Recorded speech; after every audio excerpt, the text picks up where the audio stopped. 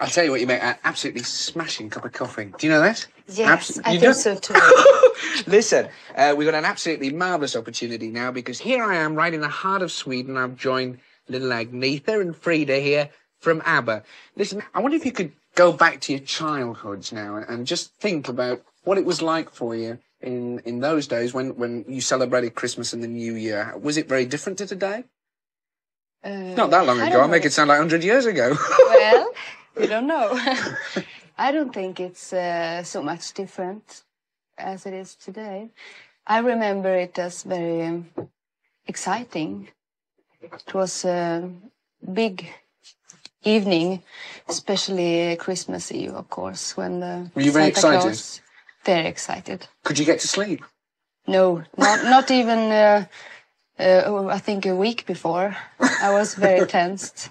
Because it's very cold out here around Christmas time. Did you do any ice skating and stuff like that? Yes, we do that all the time. Are you good? I'm not, no. I wonder if you could tell me a little bit about the Swedish traditions of Christmas. For example, we've got a little wicker goat here, which is very dinky. What's the wicker goat all about? Christmas goat, what's that? We use it to decorate our houses with, you know. We have them in different sizes. They could be as big as... You put them under the Christmas tree? Yes, under the Christmas tree. We ride on them as well. You ride on them? Listen, you've been a bit quiet lately, ABBA. What have you been up to? We haven't been hearing quite so much about you in England. What have you been doing?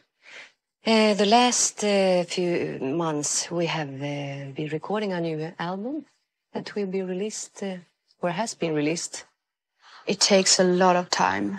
I mean, the studio time doesn't take that long.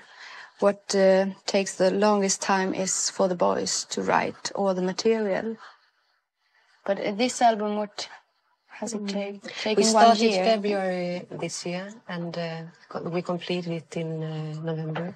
So that's about 10 months. Frida, in fact, you're getting an award today. Can you tell us about that? It's a German pop magazine. The name is Bravo. And they have a competition every year among groups and solo artists. And we won, I think, the silver prize this year. One of the best groups in German. Congratulations. Thank you very much. I can run past the two. He used to play football. You gotta watch that with your flesh. Yeah. I'd like to challenge you to a duet now. I wonder, because at the start of Razzmatazz, we do a rah, rah, rah, rah, Razzmatazz. Would you like to have a little go with ABBA doing it? All right? Rah, rah, rah, rah, Razzmatazz. That's brilliant. Hey, I'll tell you what, you've got a new single coming out, which I'm sure will be just as stunning as that, called One of Us. Tell us about that. About the song? It's very hard to tell you about the song. You will hear it. But you mean the lyrics? The lyrics is about a girl who has to start a new life because she divorces from her husband, and it's the feelings or the thoughts she has when she moves into a new flat.